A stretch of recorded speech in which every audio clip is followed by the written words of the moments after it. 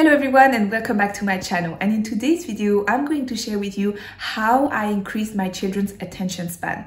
And this is something that I've always been very intentional about, and I've spent a lot of time researching and thinking about ways to train my children to be able to concentrate on whatever they are doing for extended periods of time. And so, I have two children and they both have very different personalities. One is, she really takes the time to think before she acts, and she's more on the cautious side. Whereas my son, he's always on the move. He's super active. He's always climbing stuff. Like he doesn't stop moving. And so I know that the tips I'm about to share with you work with whatever your child's personality type is. And if you are struggling with homework, or if you're a homeschooling parent, then make sure you watch this video until the end, because the last 3 tips I'm going to share with you are specifically geared towards formal learning. And if you're new to my channel, then welcome. My name is Soraya. I'm a mother of 2 beautiful children, and here on this channel I talk about homeschooling, children empowerment, and social emotional learning. So if these are topics you're interested in, I would love for you to stick around. Make sure you subscribe, hit the notification bell so that you never miss one of my videos.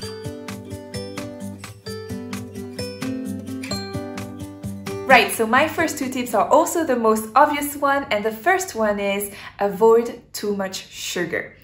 Right, so we know how it goes. Kids get back from school, they're hungry, and so you start by giving them a snack before you start tackling homework. The problem is a lot of time, especially processed industrial snacks that you buy ready-made, they've got so much sugar in it, and then, your children are having this peak of glycemia, and so it's really hard for them to concentrate because they're having all of this sugar inside of their body, making it harder for them to just focus. So make sure you provide them with a healthy, balanced diet, as well as healthy snack alternatives. And it's more sweets for you if they don't get to have them.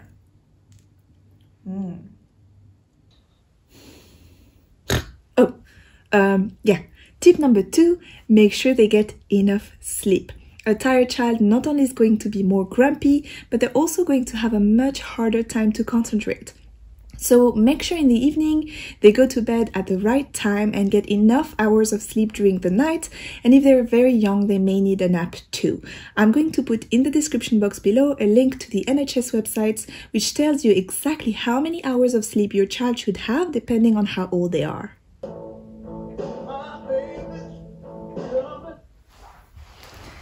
Tip number 3, limit screen time. Listen, I get it. I'm a mom of 2. I know what it's like. Sometimes you just need to put them in front of a screen because you really need to get some stuff around the house, or you really need to get some work done, or you just need a shower. So I completely understand. But it's very important that you try and limit the amount of time that your child spends in front of a screen as much as possible. Why? When your child is watching the TV, the images on the screen are flashing at a very fast rate. And so over time, your child's brain gets used to that stimulus. And after that, it becomes very difficult for them to process information that is given to them at a normal pace. Everything seems bland to them. Everything seems too slow, too boring. And so you end up with a child who can't concentrate on one activity for extended periods of time, who just wants to keep moving from one activity to the next because everything seems so slow and boring and bland to them. Research has actually shown that children who are exposed to screens for longer periods of time are also more likely to display inattentive behavior, hyperactive behavior. They're more likely to, make poor decisions, and also they're more likely to be very impulsive, and they're more likely to be aggressive. So not only does it affect our children's behavior, there's also some discussions among scientists about whether it affects our children's brain development. And so because of that, the World Health Organization's recommendations in terms of how much screen time should your child actually have is, for a child who is less than 2 years old, there should be 0 screen time. And for a child who is between 2 and 5 years old, it should be no more than 1 hour per day. Tip number 4, provide an outlet for excess energy. I recommend at least 1 hour of free, unstructured outdoor play every single day. This will help with attention span, with behavior, And with sleep as well. If you have a child who is a poor sleeper, get them outside, get them running, jumping. Free unstructured play is the way. Tip number 5, create a routine and stick to it. You've probably already heard that children really thrive on routine and they really like when their schedule is predictable, and knowing what comes next really makes transitions a lot easier. But I think that this is not only true for very young children, this is true for all of us. We are really creatures of habit. We really benefit from having a predictable schedule that's always the same, where we always know what's coming next. If you're homeschooling and your schedule is all over the place, it's never twice the same thing, then of course it's going to be a lot harder for you to get your child to come and sit down and do their work with you, because it's always changing. So they're not sure what's happening now. Are they supposed to sit with you and focus, but when do they get to play ball? Whereas if every day, from 9 to 12 they have to do homeschool, and then they know that after that they're going to have lunch, and straight after that they're going to go to the park and run and play ball, then this sorts out all your problem, because it's super predictable. And so this is true for young children, for older kids, but even for teenagers. Tip number 6, get your child to read books. And this is something that I've been doing with my children since they were babies, and I've made a whole video about how I got my children to love reading books, which will be linked somewhere on the screen and in the description box below. And with my children, who both have two very different personalities, like I said, one is super active, always on the move, whereas the other one is more, she takes time to think before she acts. And both of them, I got them to love reading, and for both of them I am noticing an immense difference in how long they can sit and concentrate for, and how long they can concentrate on the same activity for. So it makes a huge difference. I noticed this myself, and as I was doing research for this video, I actually saw that this is a recommendation that experts give to parents who have children with ADHD, because even for children with ADHD, it makes a massive difference in increasing their attention span, but also it's a lot of really valuable skills that your child learns through reading books, critical thinking, listening skills if you're reading aloud to them. So I highly encourage you to try this out. Tip number 7, encourage your child to do activities that, require them to be focused for extended periods of time, and also that have a clear beginning and an end. I'm thinking of games like, puzzles, board games, coloring. For older children, you can do tic-tac-toe. You can play games that have a clear start and a time when the game is finished, and your child can move on to something else.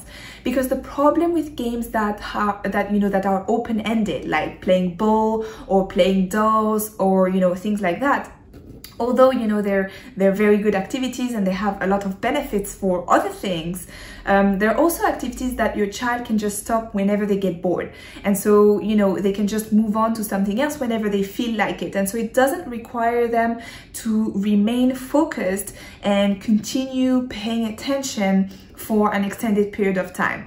And so you really want to pick games that force your child to remain focused on the game or the activity until it is finished, and there's a clear moment when it is finished.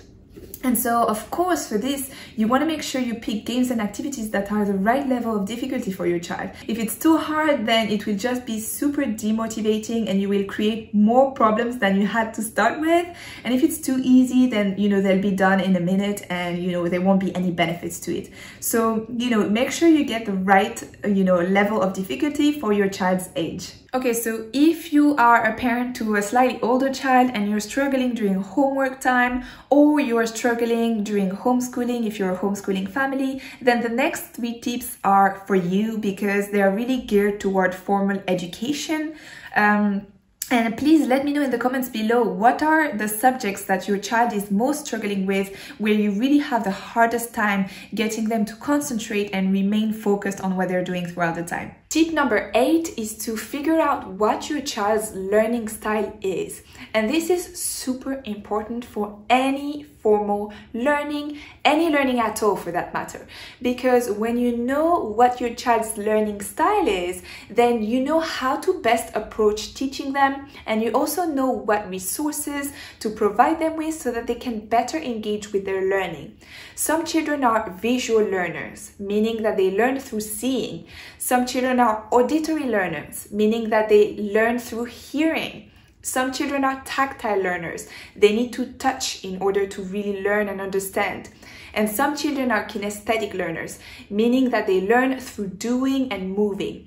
Most very young children are kinesthetic learners, which is why, doing games and activities and playing with them is much more effective to teach them than flashcards or worksheets. But it's not the case for everyone, so you really need to spend the time to learn what your child's learning style is and to figure it out so that you can really truly provide them with the best possible learning environment and with the best possible resources for them. Tip number 9, avoid white noise and noise pollution. Because when there's too much noise around, it can be really difficult for your child to concentrate on what they're doing and to actually learn, especially if they're auditory learners. But even if they aren't, they really need a quiet environment in order to be able to focus for extended periods of time. That means you need to turn off the TV, the radio, any music that you may have on. You should probably also think about putting the pause button on the washing machine, on the dryer, any appliances that make really loud noises. And of course, don't vacuum your home right when your child is trying to do their homework. And finally, tip number 10, get your child to do some brain gym. Have you ever heard of brain gym?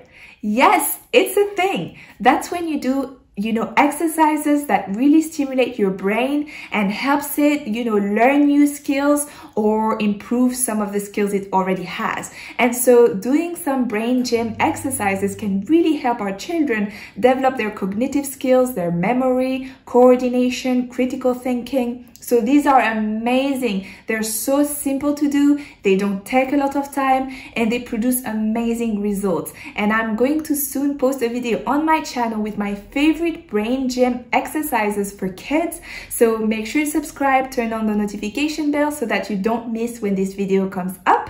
And don't click out yet because I've actually got an extra bonus tip for you right there, which I think is also super helpful and I strongly believe in it, and that's positive self-talk. So positive self-talk is a mental strategy where your child learns a series of very short phrases that they can say to themselves in certain situations, and that really helps them, find a solution to that situation.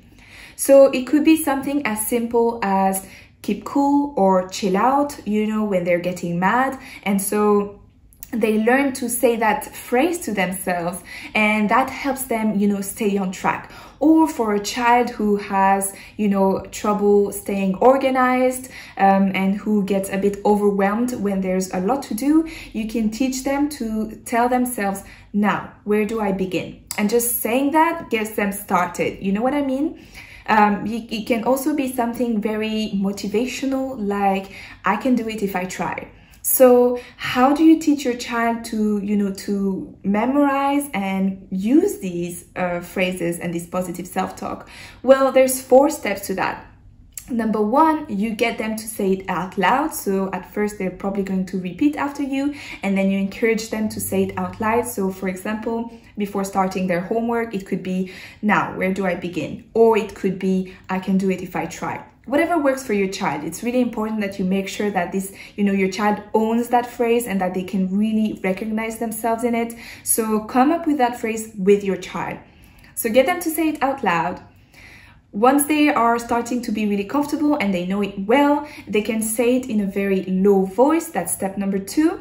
Step number 3 is moving their lips to say the phrase, but not actually making any sound. And then step number 4 is they can say it in their heads silently before they get started. And that's when it's fully internalized and it's almost automatic. It becomes that little voice in your head, like you're about to start something and you automatically think, now, where do I begin? And that helps you just get started. I personally strongly believe in the power of positive affirmations and positive self-talk, and I strongly encourage you to use that with your child. It makes a huge difference. I have seen it, I've used it with myself, I've used it with people around me, and I can see what a big difference it makes. So try it out. If you're enjoying the content of today's video, then please make sure you subscribe to my channel, because in the next couple of days, I'm going to be posting a video about how to create a good learning environment for your child.